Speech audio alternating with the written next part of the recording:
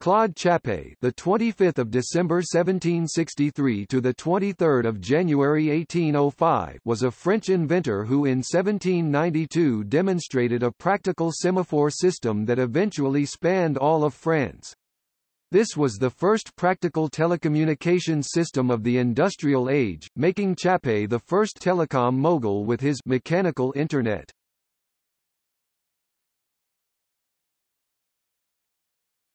Topic: Life. Chappe was born in Brulin, Sarthe, France, the grandson of a French baron. He was raised for church service, but lost his sinecure during the French Revolution. He was educated at the Lycée Pierre Corneille in Rouen. His uncle was the astronomer Jean-Baptiste Chappe d'Auteroche, famed for his observations of the transit of Venus in 1761 and again in 1769.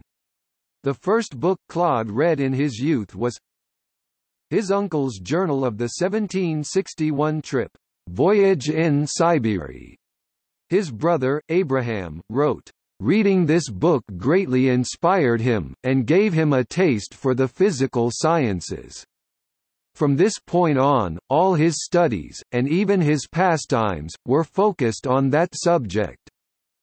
Because of his astronomer uncle, Claude may also have become familiar with the properties of telescopes. He and his 4 unemployed brothers decided to develop a practical system of semaphore relay stations, a task proposed in antiquity, yet never realized.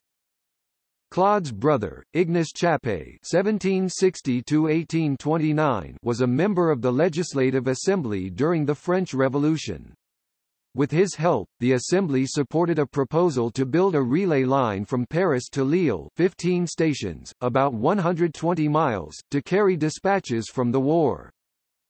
The Chappe brothers determined by experiment that the angles of a rod were easier to see than the presence or absence of panels. Their final design had 2 arms connected by a cross arm.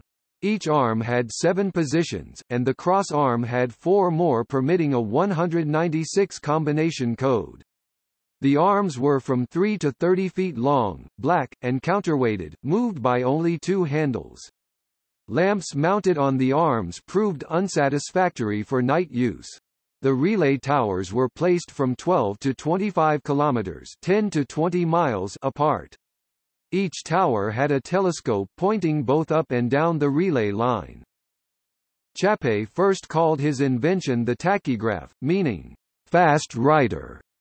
However, the army preferred to use the word telegraph, meaning far writer, which was coined by French statesman André-François Millet de Melito.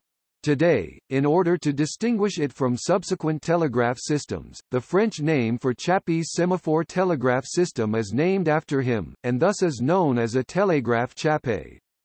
Alternatively, Chappe coined the phrase semaphore, from the Greek elements sema, sign, and from phoros, carrying, or phora, a carrying, from pherein, to bear. In 1792, the first messages were successfully sent between Paris and Lille.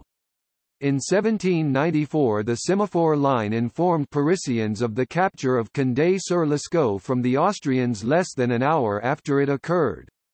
Other lines were built, including a line from Paris to Toulon. The system was widely copied by other European states, and was used by Napoleon to coordinate his empire and army. In 1805, Claude Chappe killed himself. He was said to be depressed by illness, and claims by rivals that he had plagiarized from military semaphore systems. In 1824, Ignace Chappe attempted to increase interest in using the semaphore line for commercial messages, such as commodity prices. However, the business community resisted. In 1846, the government of France committed to a new system of electric telegraph lines. Many contemporaries warned of the ease of sabotage and interruption of service by cutting a wire. With the emergence of the electric telegraph, slowly the Chappe telegraph ended in 1852.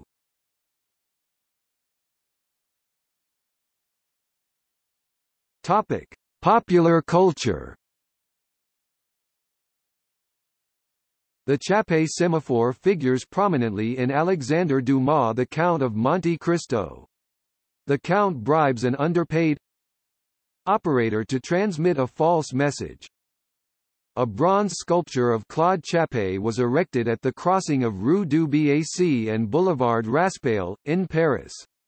It was removed and melted down during the Nazi occupation of Paris, in 1941 or 1942.